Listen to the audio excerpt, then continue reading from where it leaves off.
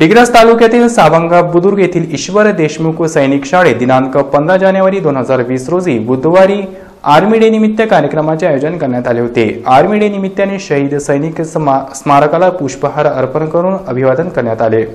यावेळी सैनिक प्रशिक्षण घेणाऱ्या विद्यार्थ्यांनी प्रात्यक्षिक करून दाखविली।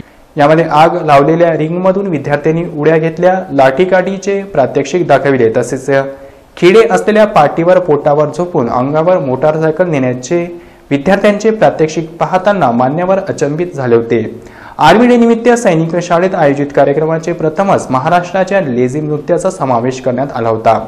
यावेळी लेझिमचे प्रात्यक्षिक करताना विद्यार्थ्यांनी उपस्थितांचे लक्ष वेधून घेतले। यावेळी माजी राज्यमंत्री संजय देशमुख, उपविभागीय पोलीस अधिकारी उदयसिंग चंदेल, सैनिक शाळेचे कर्नल रवींद्र गोखले, कबड्डीपटू शशीचंद राठोड, संतोष झाडे यांच्यासह सावंगा येथील नागरिक, विद्यार्थी आणि त्यांचे पालक मोठ्या संख्येने उपस्थित होते। ही माहिती डिग्रस येथून RN न्यूजचे प्रतिनिधी अमित पुसतकर यांनी दिली।